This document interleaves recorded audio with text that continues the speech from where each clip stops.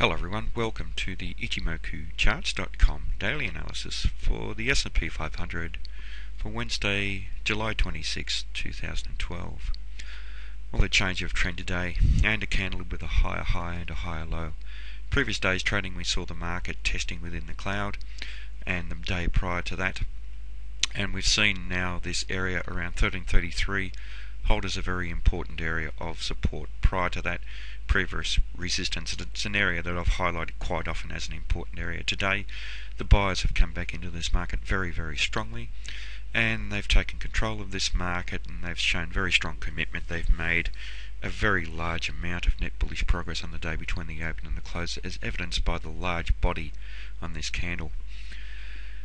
The market has traded up through the 1347 and the 1356 areas of resistance, and we are now trading near a minor resistance level around this 1363 area.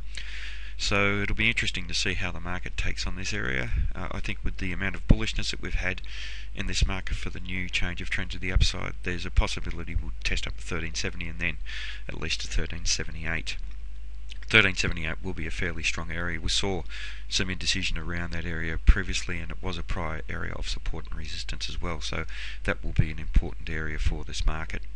We also had a breakout up above the cloud, and that's quite important. That's a buy signal with Ichimoku charts, and it means that the market is bullish in the long-term time frame. Now, just looking at the prior Fibonacci extension, and what we were looking at previously was the relationship of the downtrend that the market was into the prior time the market was trending down, and we saw the market find support at the 100% level at 1330, and that highlights how good sometimes these Fibonacci extensions can be, and how valuable they are to our timing of entry and or exit into the market. But looking at the current extension, now that the market is trending up, we're looking at the relationship of the current first time frame uptrend to the prior time the market was trending up, and here we see the market finding resistance around the 61.8% level. So that does raise some slight doubt about whether this market will continue to the upside. Basically, all we need to do is watch the high of that current candle to see whether the bulls will still maintain control of this market. If we do see that area hold as resistance and we see selling coming in, then we certainly have potential for the market to test down to the bottom of the cloud. But this price rejection from the 61.8% could be important, but with the buyers strongly in control of this market in the first time frame, it's unlikely that we will see the trend hold at this level.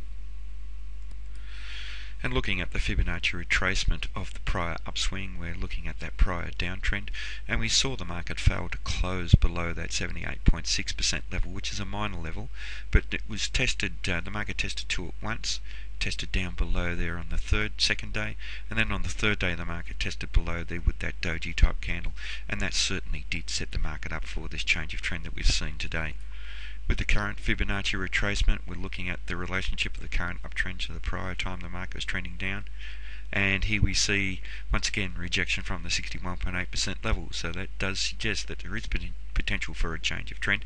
But what we're reading here with the short-term dynamics in the market, we're not seeing any strong rejection from that area, and the buyers are still in control of this market and firmly in control. Now, in terms of Ichimoku, as I've mentioned, we had a breakout above the cloud, so the market is bullish in the long-term time frame, but we've also had a breakout up above the Kijun-sen and the Tengen-sen, so the market is bullish in the medium-term time frame and the short-term time frame. And looking at the Chikou span here, that's just above the close of the corresponding price action, so it's confirming this bullish activity that we're seeing in this market at the moment, and it does suggest that there is strong potential for this market to test up to around the 1378 level.